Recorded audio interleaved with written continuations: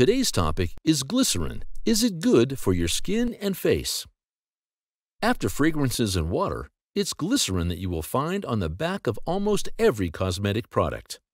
It's a major ingredient in lotions and moisturizers, with people catching on quickly and choosing to apply it in its purest form. Several studies have shown that glycerin has a positive and healthy effect on your face and skin, but you need to be aware of certain things before you start to replace your cosmetics with it. Here's what you need to know about glycerin. What is glycerin? Also known as glycerol, glycerin is derived from animal fats and vegetable oil. It is syrupy, colorless, and odorless, and has a sweet taste. Glycerin acts as a humectant when applied to the skin. This means that it pulls water from the deeper layers of your skin, as well as the air, into the outer layer of your skin. This is why glycerin is almost always added to cosmetic products with another substance known as occlusives, which traps the moisture drawn to the skin. According to a 2016 study, glycerin was found to be the most effective humectant, placing it higher than products such as urea, sorbitol, and alpha-hydroxy acids. What does glycerin do for the skin?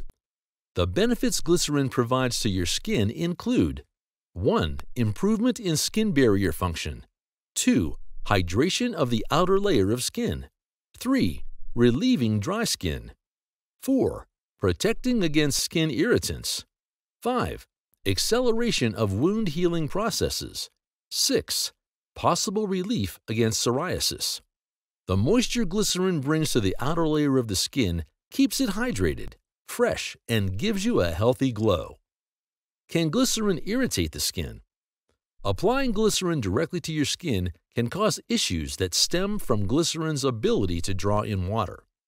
Glycerin will make your outer skin draw in water from the nearest source, which usually means the deeper parts of your skin if you live in humid conditions.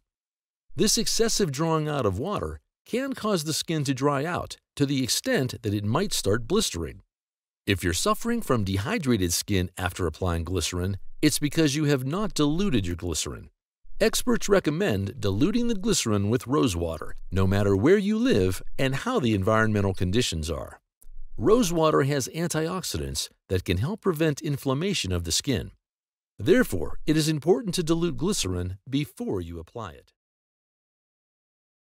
Thank you for watching our video. Please do not forget to like and share the video. Also, please subscribe to the channel to stay updated on our latest videos.